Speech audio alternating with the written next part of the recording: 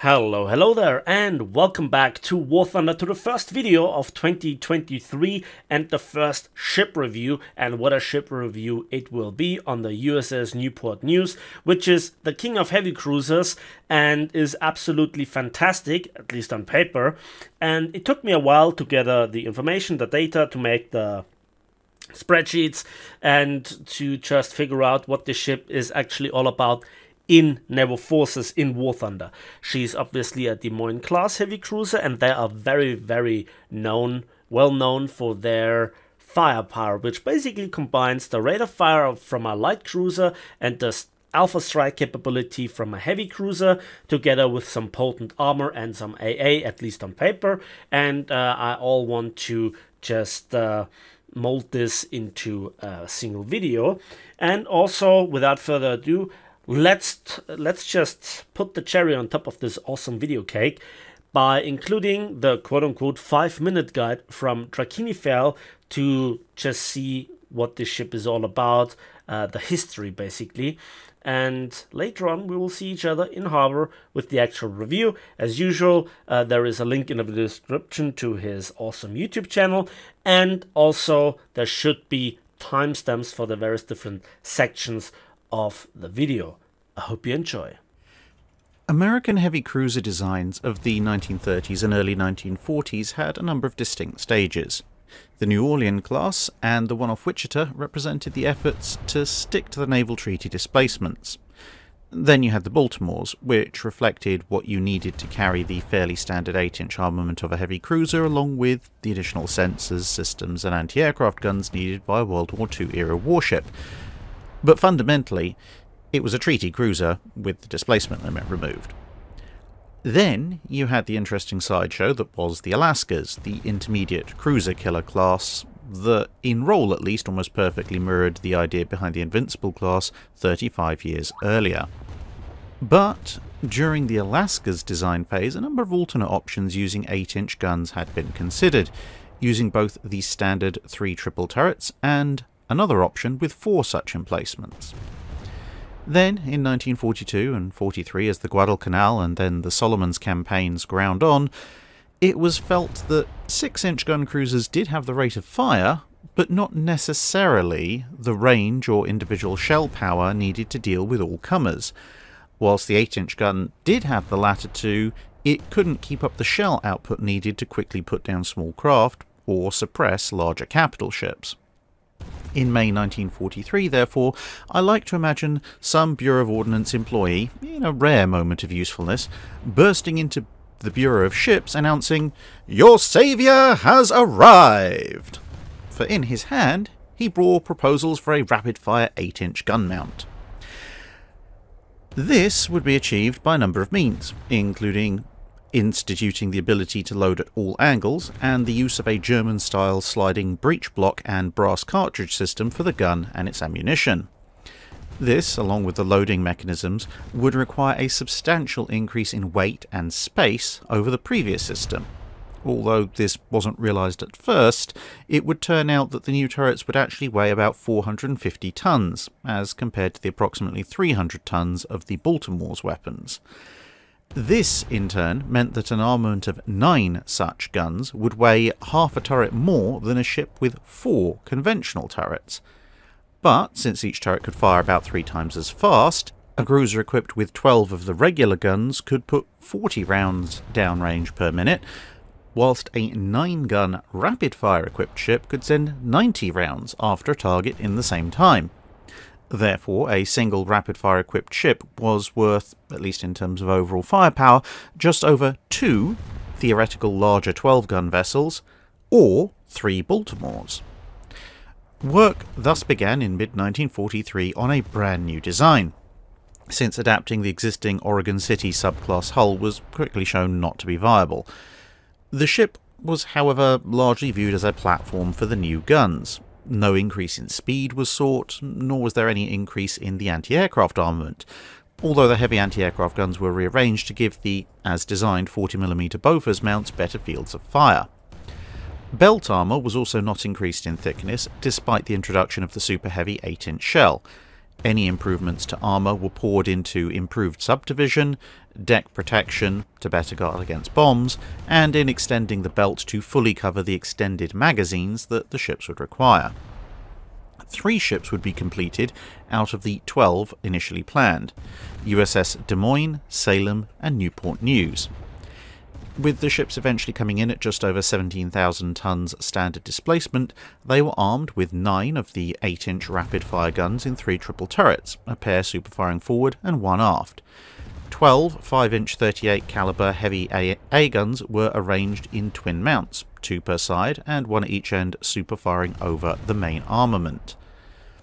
As planned, the ships would have also carried 12 quadruple 40mm Bofors, but due to delays in manufacturing the main guns, by the time the ships were actually laid down in 1945, these were replaced on a like-for-like basis with twin 3-inch 50 caliber mounts for a total of 24 guns, 4 mounts per side amidships, 2 at the stern next to each other, and 2 on the centerline forward, including a very bold mount that was placed right at the bow. As completed, 12 20mm Oerlikons in 6 twin mounts were also installed. Armour consisted of a belt with a maximum thickness of 6 inches, 3.5 inches of deck armour with a 1-inch bomb deck slightly higher, 8 inches of armour on the turret faces, and 6.3 inches on the barbettes. 120,000 shaft horsepower drove 4 shafts for a top speed of 33 knots. As may be surmised from the year the ships were laid down, they would not see war service, launching in 1946, 47 and 48 respectively, completing in 1948 in the Des Moines case and 1949 in the case of the other 2. Fairly soon after entering service, the 20mm mounts were removed, as they were seen by this point as largely pointless increases in weight and manning requirements. And after some thought, the foremost 3-inch mount was also removed, as it tended to spend most of its time being drenched by thrown-up sea spray, a move that came much to the relief of whoever had been unlucky enough to have previously been assigned to that particular role. The number of 3-inch guns would gradually drop more and more as other systems were added to the ships, and they became most useful as flagships due to their size and speed, since the battleships were mostly in mothballs. Only Newport News would actually get to use its main guns in anger during the Vietnam War, but all 3 ships survived a surprisingly long time, given that they remained property of the US Navy and were the last of the gun ships in many ways. Des Moines was decommissioned in 1961 and placed in reserve, almost making it back out again alongside the Iowas, but remaining mothballed due to the costs of modernisation. She was removed from the reserve list in 1993, but was only sold for scrap in 2005 after a protracted attempt to turn her into a museum ship. Whilst serving actively for the longest time, only leaving active service in 1975, Newport News would also be the first to go, being scrapped directly in 1993. USS Salem, though, turned out to be a ship of somewhat contradictions. She was the last heavy cruiser to enter service in 1949, but she was also the first of the class to be taken out of service in 1959 after only a decade at sea. But thanks to this, and some effective mothballing, she was able to head over to Massachusetts in 1994, where she remains as a museum ship today. Welcome back, and I hope you enjoyed this history lesson. Now let's have a look at the USS Newport News in-game in its 1962 modification, and let's start as usual with the armor. We can see we have an all or nothing armor scheme. There is no icebreaker armor. The bulkhead fore and aft are 140mm of rolled cemented armor, and the main belt running the full length from the first turret to the last main battery turret is 152mm of rolled cemented armor. That is the best in class for all heavy cruisers. Sarah has 150 if I'm not mistaken. Baltimore also has 152mm, so this is as good as it effectively goes for heavy cruisers. For example, the Admiral Hipper class has 80mm plus a turtleback, and the Panzerschiffe, the Deutschland class Graf Spee, has 100mm, so this is pretty good armor as far as heavy cruisers go. Just where the magazines are, there is an extra 102mm rolled cemented armor plating, presumably versus diving shells, also there for the rear main magazine. And we have another extra feature, and those are those 5-inch or 127mm bulkheads, interestingly separating the two front magazines, but not the second magazine from the 5-inch magazine. And then we have the anti-fragmentation deck armor plating of 63.5mm. That's a little bit of a problem, not the least because there are some holes in it for ventilation purposes or access for the ammunition. The barbettes of the main turrets are also not that bad, 160mm, and you know, if the shell hits like here, it can deflect or will not pen, but a direct hit can penetrate and do a lot of damage, slow down your rate of fire, etc. The turret faces being angled at 34 degrees of 203.2mm of rolled cemented armor are also pretty good, but where the gun holdings are, it's 152mm, and there are some parts where it's only 15mm, so you even can get taken out by a 5-inch AG shells, which is really annoying. It will not cause a fire, but the turret's out and you have to repair. And yeah, then there are the ready racks for the magazine, just under 32mm of rolled cemented armor, and the turrets themselves being just below 20mm. And while it says rolled homogeneous armor, they can also be splashed, just like on a destroyer, the 5-inch turrets that is. So then let's have a look in the X-ray, and we see that the front magazine as well as the rear magazine are comfortably below the waterline. There are the ready racks in the turrets, the shells, and so they can also detonate with a direct hit, but the front and the rear magazine aren't the problem. The problem is this magazine, because as you might see, here's the waterline. This is above the waterline and exactly below the armored deck, actually touching it, and either some shells are above the armor plating or some shrapnels go through. I don't know what actually causes this, but this area is really vulnerable and you really should take care of not getting hit there in the first place. And when this magazine blows up, the front magazine will not blow up, but the 5-inch magazine. So you see the big weakness of the USS Newport news. So let's start with some statistics, and let's start with the guns. As you can see, this is the only heavy cruiser of battle rating 6.3 in this comparison. All other heavy cruisers are 5.7 or 6.0 in this comparison, and we have 9 of the fantastic 8-inch 55 Mark 16 cannons with 1350 rounds of ammunition, which is the most in this comparison, and we have by far the shortest reload of 6 seconds. In reality, those were autoloaders in-game, or even the autoloaders require crew skill.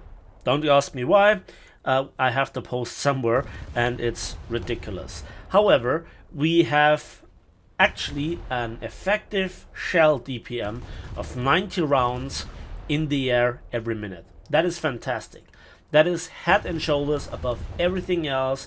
The IJN Mogami, it is more than double what you get from the Admiral Hipper.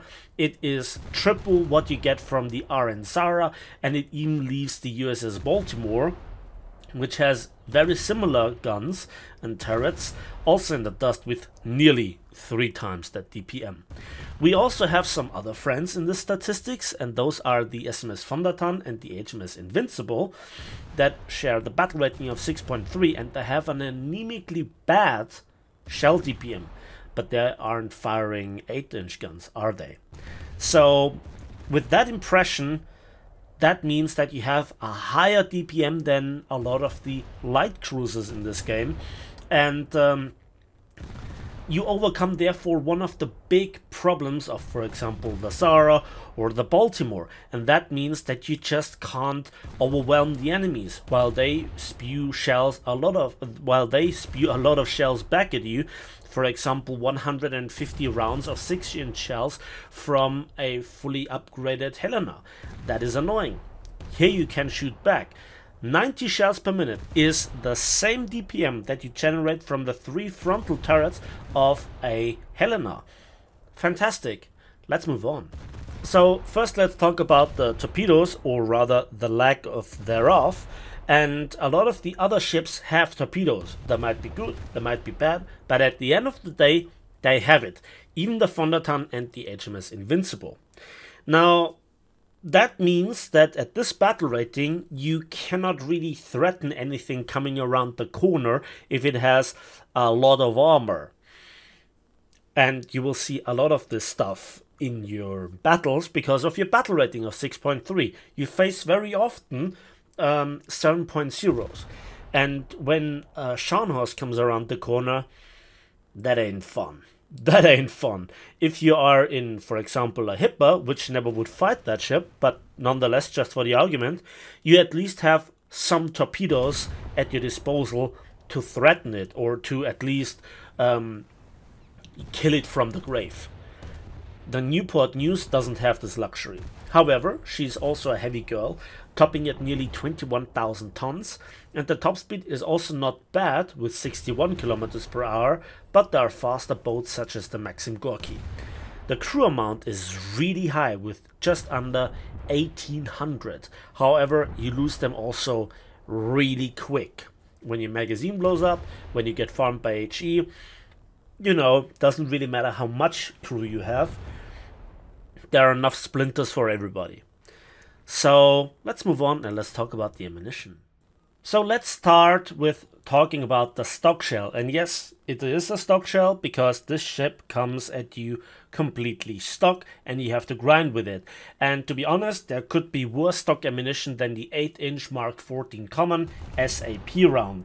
And it has not a lot of penetration, falling off to 80 millimeters at 5 kilometers, but you have at least a just below 5 kilogram bursting charge, and that usually is good enough to really get in the damage together with your secondaries, to which we will come in just a moment, versus other light cruisers, even heavy cruisers.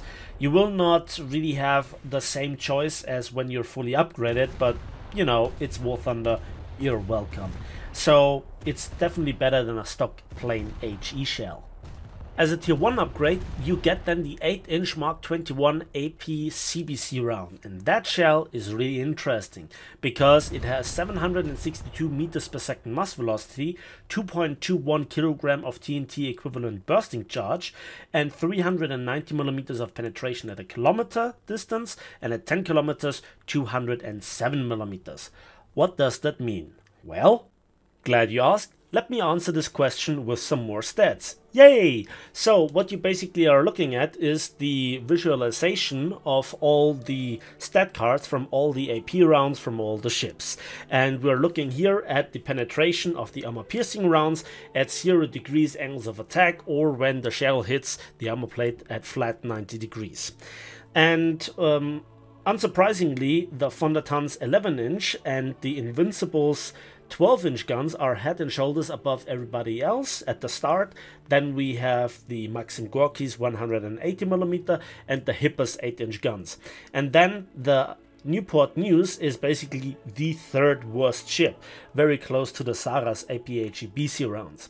However, this changes over distance, and at 15 kilometers, that's on the very right hand side, you basically have still the Invincible together with the Maxim Gorky's wannabe magic shells. Then you have the Admiral Hippers, and very close to it, basically the fourth in place, is the Newport News Mark 21 AP CBC round.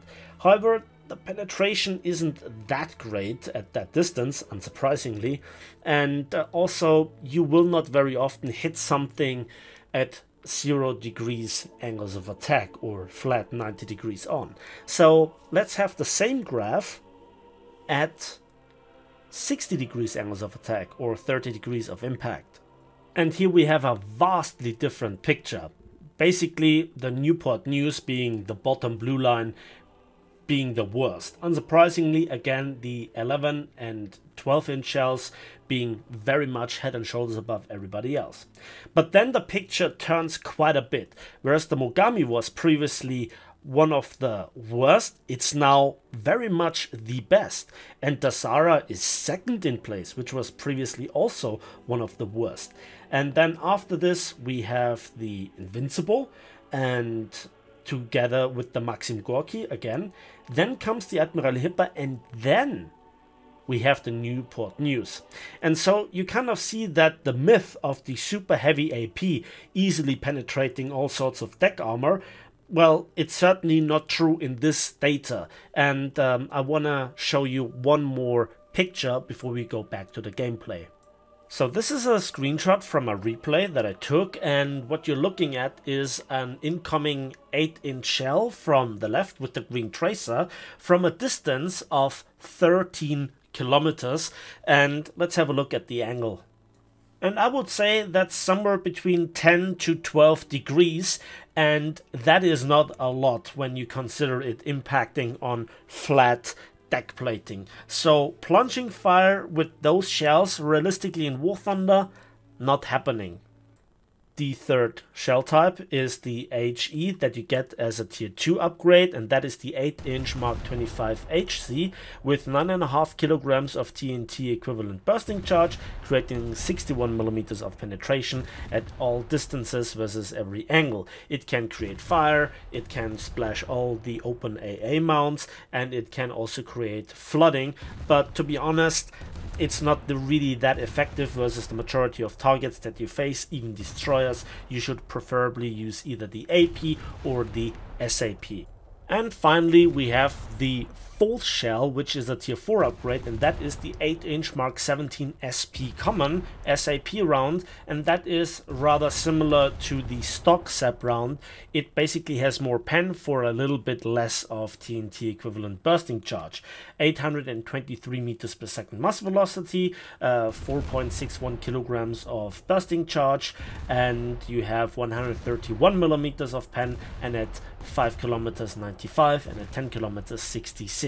That's good for really blasting all the internals of the weakly protected parts, basically going through anti-fragmentation armor, but it's actually not that important to get compared to the stock round. Let's briefly also talk about the secondaries, because they are quite impressive. On the USS Newport News you have overall 12 127mm or 5-inch 38 Mark 12 cannons with 4,320 rounds of ammunition and a impressive reload of 2.8 seconds. No other secondary mount is that impressive, and for every given broadside of 8 guns, due to the placement of the secondaries, you can effectively have, in addition to your 90 rounds of 8-inch guns, 171 rounds of 5-inch 38s in the round in the air. That is impressive, and combine this with your radar and you have quite the scary AA screen, if you do it manually, that is. The final statistics are the shells for the secondaries. We have basically two types. We have the SAP round from the Moffett, 150 millimeters of penetration, 900 grams of TNT equivalent bursting charge, just under 800 meters per second muzzle velocity, good for close quarters scenarios versus destroyers if your main guns can't traverse, or to just get in the additional damage versus a heavy cruiser or light cruiser. But what I mostly use are the HEVT rounds, the good old fly swatters. 36 millimeters of penetration from the HEVT round with 3.22 kilograms of TNT equivalent bursting charge, with also a muzzle velocity of just under 800 meters per second. It causes flooding and fires, it can break some light modules and just wreck the superstructure, and also can knock out the open top AA mountings. And the additional DPM from this is quite scary, especially versus aircraft with your radar addition. And that's all the statistics that I have for you today. Let's come to the summary for this ship.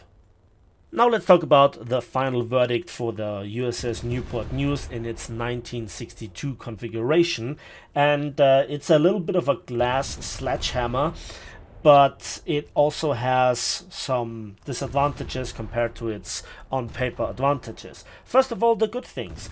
You have really great firepower. The DPM of the main guns is insane, so double check. Then the armor, best in class effectively, check. Speed, it's not that bad, it's not the fastest, but I'll give it still a check. You have also quite scary AA, the combination of proximity fuses or VT fuses with radar, with that many shells in the air, quite effective. And yeah, you have supposedly an autoloader. But the reality is that this ship is highly vulnerable when it comes to its second main magazine from the super firing turret.